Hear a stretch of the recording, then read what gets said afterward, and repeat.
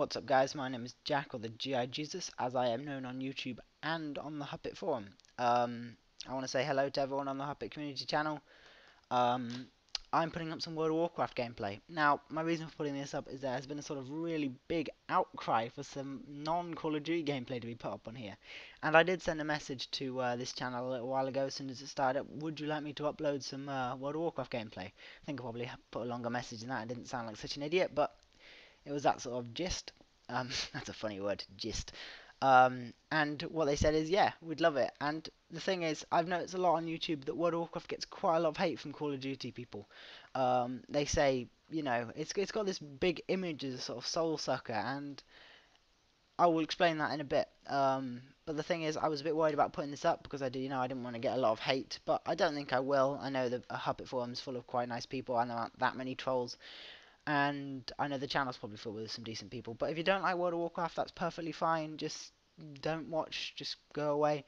If you do, leave a message. Come check out my channel. Like the video. Say you want more of this, and I'll gladly put some more up on here. But if you don't like the video, I won't be putting any more up, and you won't see me again. That's fine. But today, I thought I'd just talk a little bit about why World of Warcraft gets this sort of soul-sucking opinion of itself.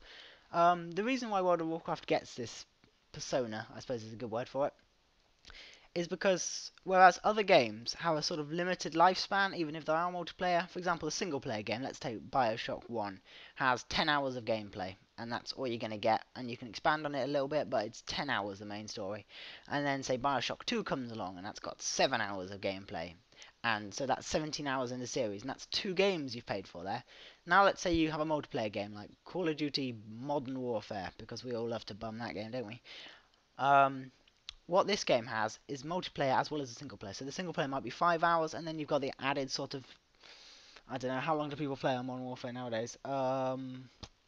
I'd say probably a few days actually. So let's say 10 days, because that's probably a nice average. So you've got 10 days and 7 hours, and that's a long lifespan. Okay. Now let's look at World of Warcraft. World of Warcraft is a game made of a world. It's the world of Warcraft. And it has so many possibilities. It's not limitless, however, it does have its very far-reaching limits. There is a lot you can do in this game, and there is enough here to play.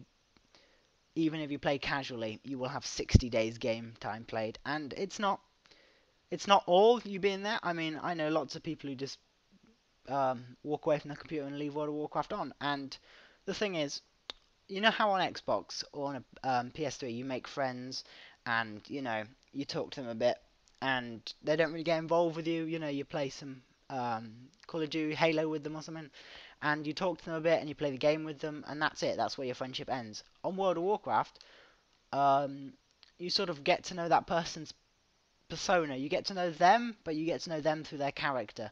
So you gain like a slightly deeper friendship. And I know some of you going, what the fuck is he talking about? I'm sorry, a lot of you are probably thinking, wow, this is gay. I'm sorry for that.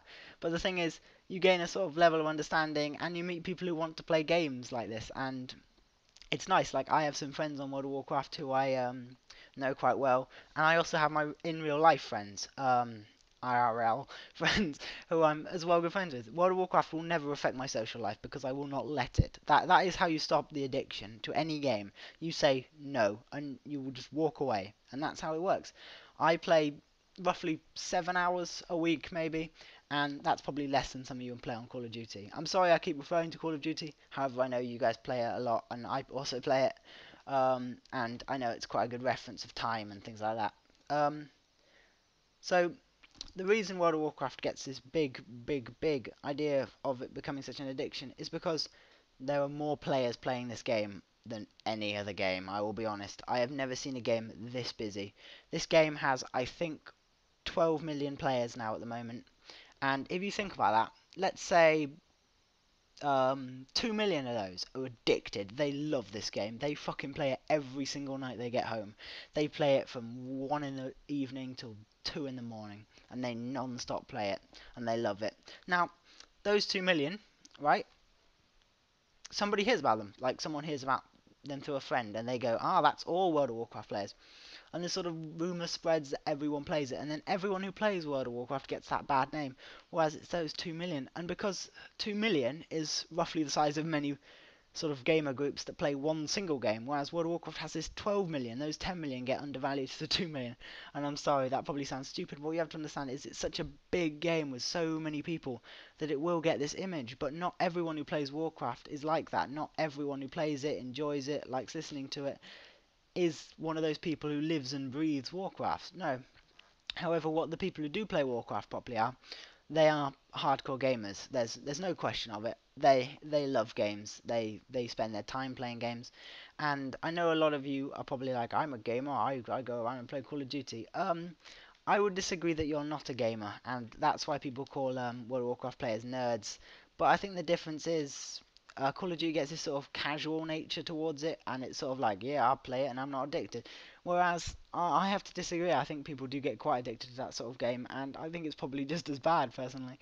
But they're not called nerds. However, I am a big nerd apparently because I play this game. Um, but anyway, I hope this wasn't too much of a rant. I've tried to explain why it's got such a bad name, and I hope you've enjoyed the video. And goodbye. If you enjoy this video, please write a comment underneath, and I'll come and check them all and see if you guys enjoy it. Thanks. Goodbye.